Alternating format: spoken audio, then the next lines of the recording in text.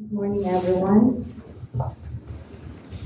Our reading for today is Psalms chapter 73, verses 1 to 3. Truly, God is good to Israel, to those who are pure in heart. But as for me, my feet had almost stumbled, my steps had nearly slipped. For I was envious of the arrogant when I saw the prosperity of the wicked. Let us pray. Lord, thank you for our suffering. This life is hard. Our body fails us, but we know that through it all, you are the strength of our heart and our portion forever. Our suffering drives us even deeper into your love and shows us that your grace is enough every single day. Thank you for the hope of heaven. Thank you for the hope that one day we will live in a place without sin and brokenness. We will be reunited with loved ones, have our tears wiped away, and experience the life without sin we always meant for. But Lord, always remind us that if we don't have you, we have nothing. Remind us that nothing else will satisfy us. What makes heaven is that you are there. We look forward to that far more than anything else. You will be our portion forever. Help us always to remember your promises that because of Jesus, we will spend eternity with you. That you are making all things new, and that the pain and sorrow of the life will one day be a memory because of your amazing grace. Father, we pray for your anointing Pastor Jacques as he speaks your words to us. Be his lips, Lord, and bless every word that he will share to us. And bless our hearts too, Lord, as we listen to your words. We ask these things so that you may be honored and glorified, and through our life. In Jesus' name, I pray. Amen. Today marks the beginning of Advent. So today is Advent Sunday, and today's sermon will be the promise of Advent. And our scripture reading for today will be from Romans 5, verse 8. And it says the following: But God shows his love for us in that while we were still sinners, Christ died for us. Let's pray together. Heavenly Father, we thank you this morning, Lord, as we come to this time of the year, the Advent season that starts today, Lord. I pray today, Lord, that the real message of this time of the year will resonate in our hearts, Lord, that we will see that Jesus is the real reason for this season, Lord. I pray that in this busy time of the year that we'll take time to reflect upon the last year and see where we're really at, Lord, to examine ourselves, Lord, to see if this message of Christmas and the crucifixion of Christ still beats within our heart, Heavenly Father. Help us, Lord, during this time and lead us in your ways. Thank you that you are good, and thank you that we have the privilege of preaching this morning and opening your holy scriptures. I pray this in Jesus' name. Amen. And I hope you are excited about this time of the year. If you are excited about this time of the year, you are allowed to say amen. Amen. If you are excited for Advent and also excited for Christmas in 4 weeks' time. Yeah, 3 more Sundays and then we'll have Christmas. It's crazy how time has flew this last year. So Advent, when we look at Advent, the meaning of Advent means the following. It means the arrival of a notable person, thing, event. So this is what Advent, the meaning of Advent is. There's a notable person will come, a very important thing or event will happen. So in the Old Testament, the nation of Israel awaited this notable person and this event to take place. And we know that this was the coming of Jesus. And for us today as Christians, Advent also means the second coming of Christ. We await the event, the second coming of Jesus. This is what we are looking forward to. And Christmas time, which is around the corner, we remind ourselves that a child was born for us. So this is a very, very important time of the year. Like Christmas and Easter, they cannot go with one another. Oh, sorry, they do need to go with one another. We can't separate them from each other. Without Christmas, we will not have Easter. And without Easter, we will not have Christmas. So they are important because Jesus was born for us. A child was born for us. And I'm excited about this time of the year, Advent and Christmas, as this reminds me that a child was born unto us, who lived a perfect, sinless life, that he died for our sins on the cross, and also that he rose from the grave. He ascended into heaven, where he sits at the right hand of the Father and intercedes for us. And then one day that he will return to come and collect us. This is the reason why I am excited about this season. And I think last Sunday I preached about the longing for Christ's return. Do you still long for Jesus to come back? Do you still look forward for him breaking through the clouds, coming on the white horse in the sky to come and collect you? Even though the world makes out Advent and Christmas to be something that we don't always agree with, it is important for us as Christians to focus on the birth of Christ. You know, the world makes it out, they sell the story of a big fat man with a white beard that comes to give you presents, which they call Santa Claus. We know that's not real. Children believe in this fairy tale. This is what the world tries. And like I always say, whatever God created good, Satan tries to corrupt. He tries to change. I mean, we have Jesus that was born, and now we have another so-called figure that brings you presents. But I'm not sure how he does it in Korea, because there's no chimneys. Yeah. I'm not sure if he knocks on the door and brings presents. I'm not sure. But nevertheless, we know that's not a real story. But even though the world makes Christmas and Advent something else, we as Christians need to remind ourselves the true meaning about Christmas. And like I always say, the tree reminds me that a child was born unto me, and that on that tree, Jesus was crucified. So the Creator that created the tree was crucified on the tree. This is what the Christmas tree means to me. I know many people have many things to say about the tree, but we do not worship the tree. The tree is just a reminder of the greatest gift that we can ever receive, was Jesus. Amen. Given to us. And there's an old legend that in the Reformation there was a guy called Martin Luther, and he walked on his way home, and he saw the evergreen trees in the cold of night. He saw the stars behind the evergreen trees. And he wanted to do something to light up the moon in his own house. And apparently he chopped down the tree and took it to his house and decorated for his children, to remind them that in a dark, bleak world, Christ is the answer. So that's the legend we have. But like I say, what's the motive? Why do we put it up?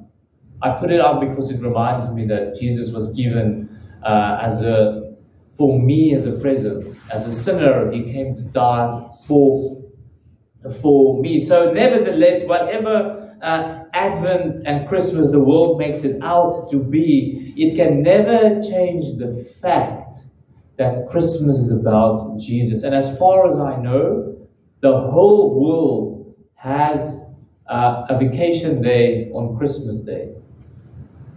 Whole world, everybody has holiday on the 25th of December. So that doesn't change the fact, even though people do not believe in Christ, even though we have countries that renounces Christ, they have Christmas Day as a holiday. Yes. Which it doesn't change the fact that the child was born unto us. So this is something that we should always remind ourselves, regardless of what the world makes it out or what day exactly Jesus was born.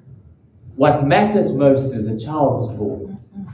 God himself came down, born in the flesh as a baby to come and save us. So if it was on the 21st of December or on the 1st of January, it doesn't change the fact that Jesus was born and he lived among us and he died on the cross for us, but also that he rose from the grave and that he ascended into heaven. And in the same way he went to heaven, he will come back. So it doesn't change this. This will always be the truth.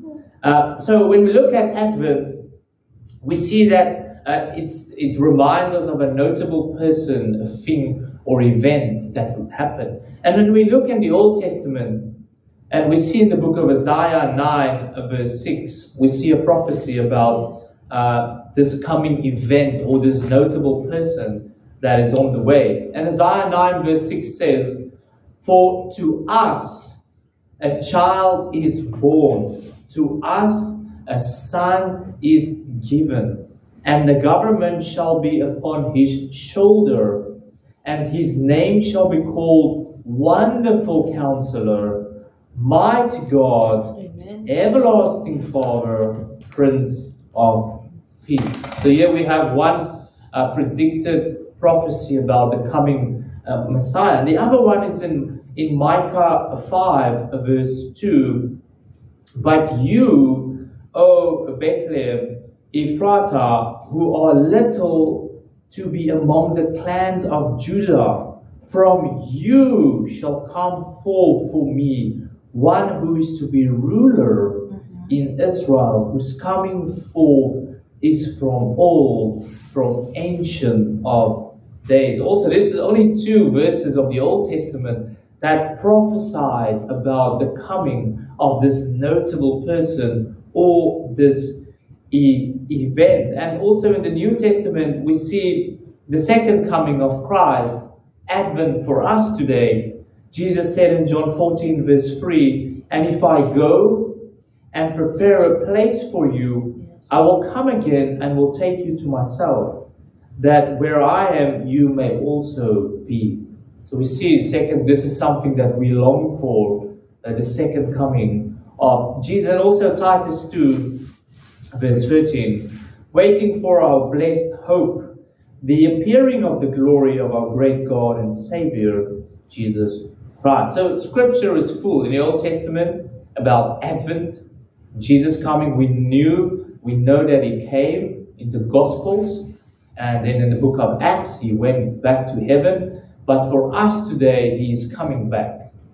So it should actually always be Advent in our heart, not just on the 3rd of December every year. It should be Advent in our hearts every day, because he will come back one day. So we can see from these Old Testament scriptures that Jesus was predicted to be born in Bethlehem. Micah 5, verse 2. So I'm just going to go into Micah 5, verse 2 here to give you the background of this verse and what is going on in this verse. So Joseph went from Nazareth to Bethlehem because he was from the house of David. Joseph came from the house of David. Bethlehem, it was a small town that was chosen by God as his birthplace for his son. So this is Joseph and Mary had to go to Bethlehem. Joseph had to register, there was a census going on, he had to register his family. Mary went with him. Even in Matthew 2 verse 5, the chief priests and the scribes, the Pharisees, mentioned the obscurity of this town when Herod inquired about Jesus. And they told him the following: in Bethlehem of Judea, for so it is written by the prophet, and you, O Bethlehem, in the land of Judah, are by no means least among the rulers of Judah, for from you shall come a ruler who will shepherd my people Israel. So we see even when Herod inquired with the scribes and the Pharisees about the birth of Jesus, it's been predicted or prophesied that he will come from Bethlehem. Bethlehem, when we look at the word Bethlehem, means house of bread. The word Bethlehem means house of bread. And how interesting, Bethlehem means house of bread. In John 6 verse 35, Jesus refers to himself as the bread of life. The resemblance we have, Jesus coming from Bethlehem, the house of bread. But in John 6 verse 35, Jesus himself says, I am the bread of life, sustaining us not only physically with physical food, but also with the word of God, because we cannot live without the word of God. Yes, we need physical food, but I think more importantly, spiritual food is more important, because we will die. Our spirit will die if we do not consume spiritual food. So Jesus is the bread of life. He comes from the house of bread, which is Bethlehem. And also in Micah 5:2 here, we see the following: whose coming forth is from of old, from ancient of days. So Micah 5 verse 2 says that Jesus is old, is ancient of days. And when we look at Revelation 22:13, it says the following: Jesus is the Alpha and the Omega, the beginning and the end. So yet again here, this is referring to Jesus as being God, being equal with God. This means that from the very, very beginning, before Bethlehem existed, Jesus was there already. He's the Ancient of Days. He was with God in the beginning. Jesus also said in John 17 verse 5 that Jesus was with God before the world existed. John 17 verse 5. He was in perfect relationship with the Father. This is why we can say that he is the Ancient of Days. He's been there from the beginning of time. So from the beginning of time, Jesus, God, and the Holy Spirit was in fellowship with one another. That link was never broken between them. They were there together from the beginning. Jesus was before Bethlehem. So this is why Abram could also say that he longs to see the day of Christ. And Jesus also said that he was before Abraham in the book of John. And the Pharisees, they didn't really understand what Jesus meant with that. So regardless of what happened in redemptive history, God's plan was always, from the foundation of the world, Jesus was always part of the plan. Always. From the foundation of the world, Jesus was part of the plan. Could it be that God knew Adam and Eve were going to fail? Yes, because he knew everything. I believe he hoped they would have made a different choice. But Jesus was always part of the plan. From the beginning, before the foundations of the earth were created, Jesus was part of that plan. And we find that in 1 Peter 1:20 and Ephesians 1 verse 4, that Jesus was always part of God's plan. So why did Advent have to come? We need to ask ourselves the question. We see here that Advent is Jesus. It is the Old Testament predicted him coming, saving the nation of Israel. Unfortunately, the nation of Israel saw Jesus. They believed that Jesus would be a deliverer that will deliver them from Roman oppression, and not really saving their souls. That is why they rejected him. That is why 7 days before his crucifixion, they praised him with the palm trees, and 7 days later they would crucify him, because he did not save them from the Roman oppression. So this is why Jesus came. The reason why Jesus came is the following. So in the Old Testament, Advent, they longed for a Messiah to deliver them from Roman oppression, which didn't happen because Jesus had a far more bigger picture in mind than just saving them from Roman oppression, but saving their souls. That was Jesus' mission from the beginning. And then we see in the New Testament, after they crucified him and he went to heaven, the apostles start preaching this message. And this is why we need Advent, church. This is why sinners today need Advent. This is why we need to remind ourselves and why we have Advent today. Because we were sinners in need of a Savior. This is why we need Advent. We need to remind ourselves, this is my testimony. I was a sinner in need of a Savior. Not all the other things, horrible things I did in my life. Not those things. I was a sinner in need of a Savior. And this should always be our testimony. Nothing less and nothing more. We needed someone to save us from the wrath of God. You know, many times people would argue and say, God saved me from hell. Yes, in a sense, He does save us from hell. But most importantly, He saves us from His own wrath. Because we deserve His wrath to come upon us. He poured out His wrath on Jesus on the cross for those that will ever believe. But if you die without accepting Christ, you will have God's wrath come upon you. This is why we needed a Savior. This is why we needed Advent. We needed someone to put us into right standing with God, because we broke that relationship with God in the Garden of Eden. So Jesus, fully God, fully man, He left His dwelling place. He left heaven for sinners. This is why Advent is important. Because people need to hear this message. Christmas is not about how many gifts I can get or how many gifts I can buy. Yes, it's nice giving things or getting things. It's nice, but it's secondary. This is why Jesus had to come. We saw that the Jews rejected Jesus as the Messiah because they expected Him to free them from the Roman oppression, which He did not. Jesus' purpose went beyond freeing from the Roman oppression. It was to save souls. It was always to save souls. This was Jesus' mission, to put men, sinful, wretched men, in right standing with God, to redeem us unto God.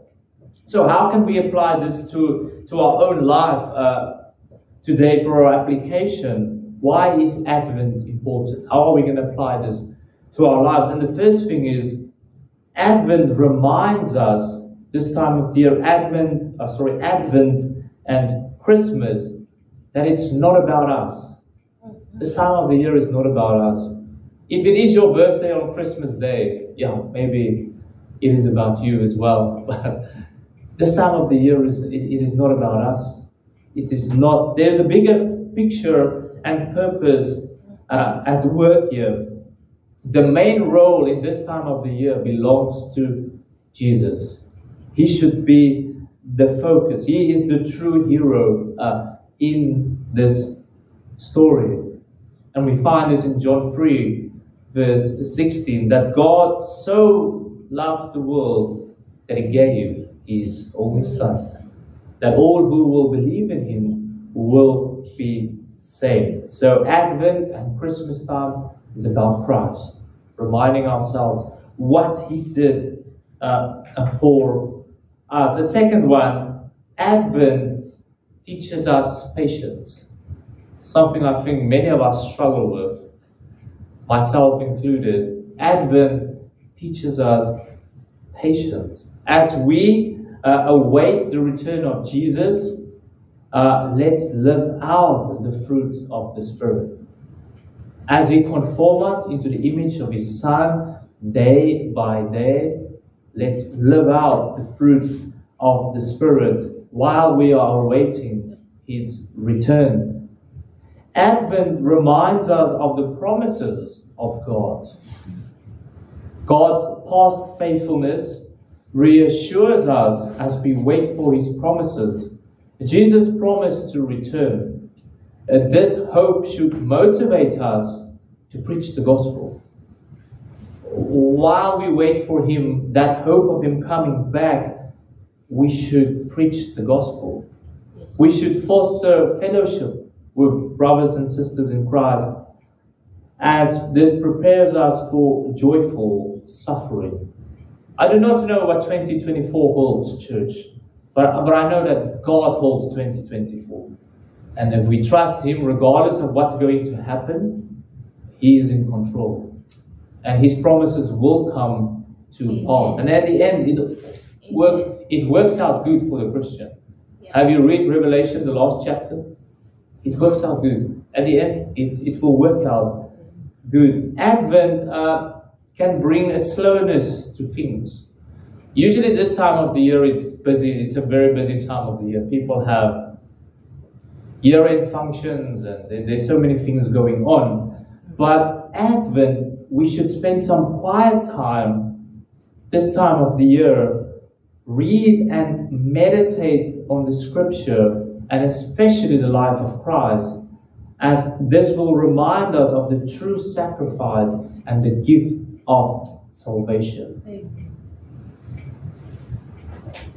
We need to be grateful that through him we have become children of God. Yeah. So it's also a good time to reflect on the year, to do some examination to see where you're at in your walk with God, just to calm down. And also the next one, Advent gives us time to reflect on what matters most. What matters most to you in your life? What's the most important things in your life? Is it wealth, health, blessings? Or is it the second coming of Christ? Or is it to preach the gospel? We should examine ourselves to see where we're truly at. Like I always say, I know I sound like a broken record many times. If the Apostle Paul did it, we should do it as well. And remind ourselves that this time of the year is about Jesus. It's really the most wonderful time of the year, even though it's cold. It's a good time of the year. We needed a Savior. We needed someone to put us in right standing with God, to save us. We did not deserve it. We did not deserve salvation, but God gave it. He chose to give it. That's why I always say, I can never, regardless of what happens to me in life, I can never question God. I can never question him. Because everything I receive from him is unmerited grace and favor. I did not do anything to deserve it. The only thing that I brought to my salvation is my sin, my wretchedness, my evilness. Other than that, he has preordained me to be saved. There's nothing special about me. And this is the message that we should preach, especially this time of the year. This can also be a very lonely time of the year for many people. Christmas, Advent, Christmas, families, maybe some people have lost loved ones, maybe you are far from home. It's also a good time to reach out to some people and stay in contact with people and pray for one another, especially this time of the year. It can be a very lonely time for many people as well. But let the message of Christ, the promise of Advent and the birth of Christ, let it resonate in our heart. Let's meditate on it. Let's pray on it. And let's share this message to the world that a Savior came to save us. Yeah. And he's coming back. Yes, he is. Many people think the Bible is a fairy tale, but it's not. He's going to come back. Yes, or every eye will see him. Every ear will hear him. Yes. He's coming back for those that belong to him. Let's pray together. Heavenly Father, we thank you this morning, Lord, for the promise of Advent, Lord, as we looked in, when we read the Old Testament, Lord, that you had this promise, Lord, all the way back from Genesis 3 verse 15, where you said that there will come one from the women that will trample on the head of the serpent.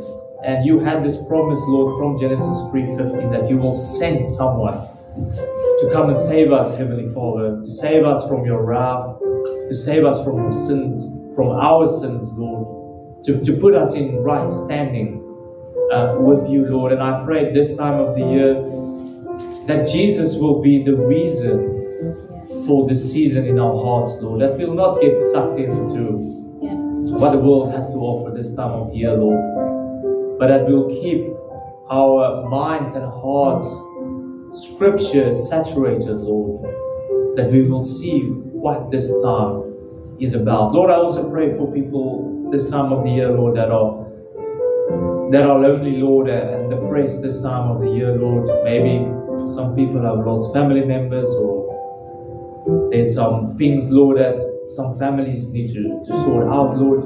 Lord, you know the hearts of everyone, Heavenly Father. And I pray this time of the year that with the message of Christ's birth, that your message of reconciliation, Lord, will also be in the hearts of our lives, Lord, that we will reconcile, Lord, that we will reach out to people in this time of the year, Lord. Help us, Lord, to preach Christ, to live Christ, to think Christ. Amen. And let us be saturated with this message. A child was born for us, Wonderful Counselor, Mighty God, Prince of Peace, Everlasting Father.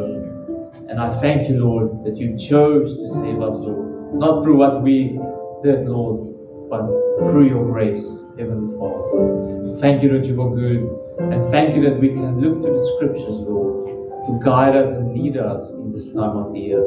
I pray this in Jesus' name. Amen.